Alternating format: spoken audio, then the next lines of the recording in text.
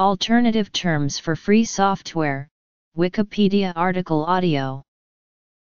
Alternative terms for free software, such as open source, FOSS, and FLOSS, have been a controversial issue among free and open source software users from the late 1990s onwards. These terms share almost identical license criteria and development practices. In the 1950s to the 1990s software culture, the free software concept combined the nowadays differentiated software classes of public domain software, freeware, shareware, and FOSS, and was created in academia and by hobbyists and hackers. Terms: free software. When the term free software was adopted by Richard Stallman in 1983, it was still ambiguously used to describe several kinds of software. In February 1986, Richard Stallman formally defined free software with the publication of the free software definition in the FSF's now discontinued News Bulletin as software which can be used, modified, and redistributed with little or no restriction, his 4 essential software freedoms. Richard Stallman's free software definition, adopted by the Free Software Foundation, defines free software as a matter of liberty, not price, and is inspired by the previous public domain software ecosystem. The canonical source for the document is in the philosophy section of the GNU Project website, where it is published in many languages. In 1998, the term open source software was coined as alternative for free software. There were several reasons for the proposal of a new term. On one hand, a group from the free software ecosystem perceived the Free Software Foundation's attitude on propagandizing the free software concept as moralizing and confrontational, which was also associated with the term. In addition, the available at no cost ambiguity of the word free was seen as discouraging business adoption, as also the historical ambiguous usage of the term free software. In a 1998 strategy session in California, open source software was selected by Todd Anderson, Larry Augustin, John Hall, Sam Ockman, Christine Peterson, and Eric S. Raymond. Richard Stallman had not been invited. The session was arranged in reaction to Netscape's January 1998 announcement of a source code release for Navigator. Those at the meeting described open source as a replacement label for free software, and the open source initiative was soon after founded by Eric Raymond and Bruce Perens to promote the term as part of a marketing program for free software. The open source definition is used by the Open Source Initiative to determine whether a software license qualifies for the organization's insignia for open source software. The definition was based on the Debian Free Software Guidelines, written and adapted primarily by Bruce Perens. Perens did not base his writing on the 4 freedoms of free software from the Free Software Foundation, which were only later available on the web. According to the OSI, Stallman initially flirted with the idea of adopting the open source term. On the end of 1990s, the term open source gained much traction in public media and acceptance in software industry in context of the dot-com bubble and the open source software-driven Web 2.0. For instance, Duke University scholar Christopher M. Kelty described the free software movement prior to 1998 as fragmented, and the term open source, by contrast, sought to encompass them all in one movement. The term open source gained broad spread as open source movement, which inspired many successor movements like the open content, open source hardware, open knowledge movements. Under the impression of the success of open source, several journalists reported around 2000 the earlier free software term and movement and its leader Stallman as being forgotten. In response, Stallman and his FSF objected to the term open source software and fought since then for the term free software. Due to the rejection of the FSF and its leader Richard Stallman of the term open source software, the ecosystem is being divided in its terminology. For example, a 2002 European Union FOSS developer survey revealed that 32.6% of them associate themselves with OSS, 48% with free software, and only 19.4% are undecided or in between. As both terms free software and open source software have their fans and critics in the FOSS ecosystems, also unifying terms have been proposed. These include Software Libre, FLOSS, and FOSS. The first known use of the phrase free open source software on Usenet was in a posting on March 18, 1998, just a month after the term open source itself was coined. In February 2002, F/OSS appeared on a Usenet newsgroup dedicated to Amiga computer games. In early 2002, MITRE used the term FOSS in what would later be their 2003 report Use of Free and Open Source Software in the U.S. Department of Defense. The European Union's institutions later also used the FOSS term while before using FLOSS, as also scholar in publications. While probably used earlier, Software Libre got broader public reception when in 2000 the European Commission adopted it. The word Libre, borrowed from the Spanish and French languages, means having liberty. This avoids the freedom-cost ambiguity of the English word free. Open source software.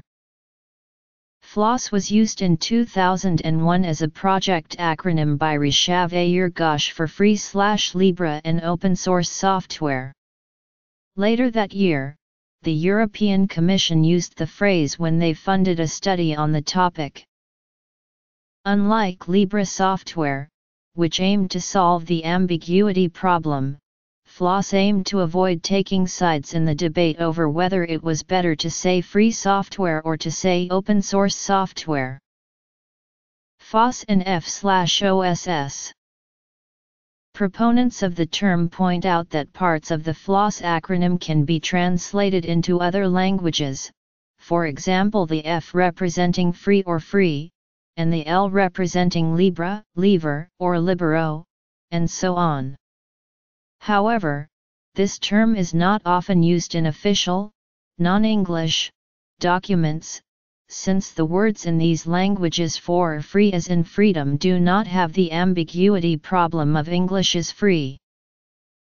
By the end of 2004, the FLOSS acronym had been used in official English documents issued by South Africa, Spain, and Brazil.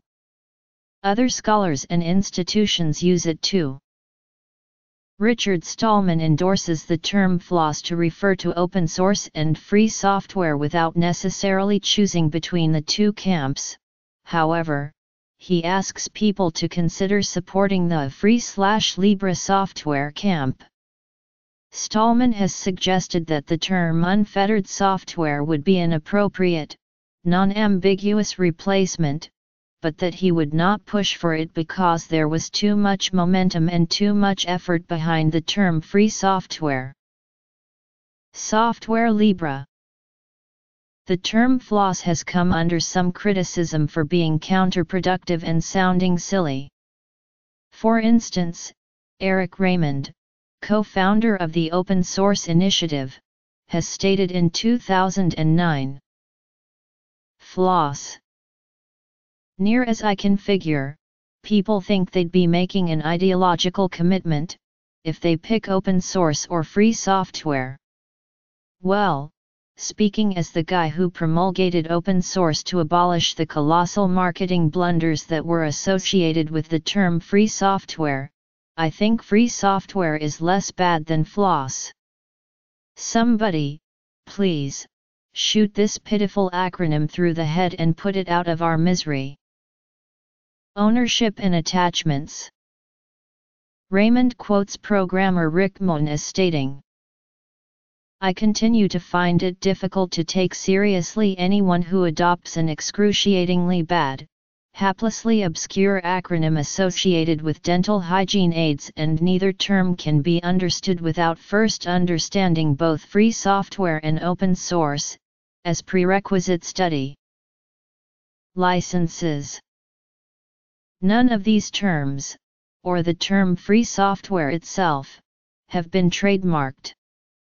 Bruce Perens of OSI attempted to register open source as a service mark for OSI in the United States of America, but that attempt failed to meet the relevant trademark standards of specificity. OSI claims a trademark on OSI Certified, and applied for trademark registration, but did not complete the paperwork. The United States Patent and Trademark Office labels it as abandoned. While the term free software is associated with FSF's definition, and the term open source software is associated with OSI's definition, the other terms have not been claimed by any group in particular.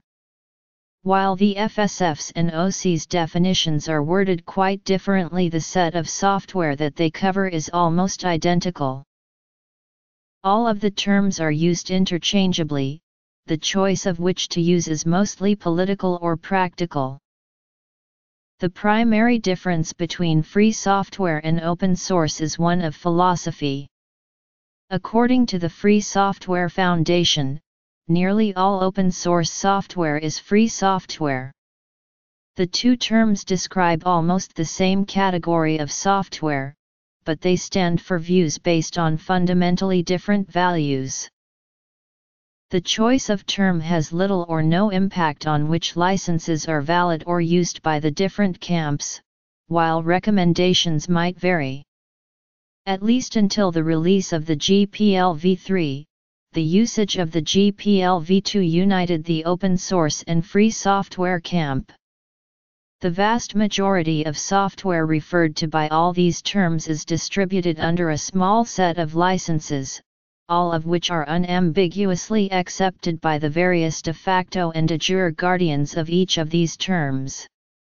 The majority of the software is either one of few permissive software licenses or one of few copyleft licenses. Public domain software. The Free Software Foundation and the Open Source Initiative each publish lists of licenses that they accept as complying with their definitions of free software and open source software respectively. The Open Source Initiative considers almost all free software licenses to also be open source and way around. These include the latest versions of the FSF's three main licenses, the GPL v3, the Lesser General Public License, and the new Afro General Public License. Non-English terms in Anglophone regions. Apart from these two organizations, many more FOSS organizations publish recommendations and comments on licenses and licensing matters. The Debian project is seen by some to provide useful advice on whether particular licenses comply with their Debian free software guidelines. Debian does not publish a list of approved licenses, but its judgments can be tracked by checking what licenses are used by software they have allowed into their distribution. In addition, the Fedora project does provide a list of approved licenses based on approval of the Free Software Foundation, the Open Source Initiative, and consultation with Red Hat Legal.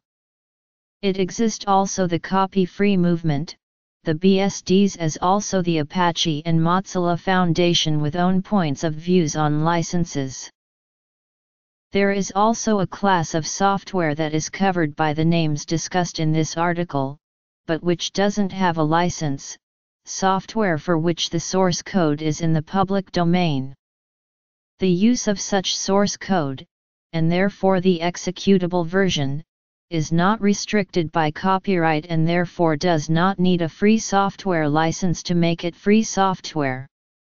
However, not all countries have the same form of public domain regime and possibilities of dedicating works and the author's rights in the public domain.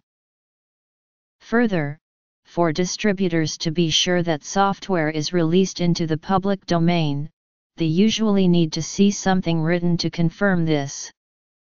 Thus, even without a license, a written note about lack of copyright and other exclusive rights often still exists, which can be seen as license substitute. There are also mixed forms between waiver and license, for instance the public domain like licenses CC0 and the unlicense, with an all-permissive license as fallback in case of ineffectiveness of the waiver.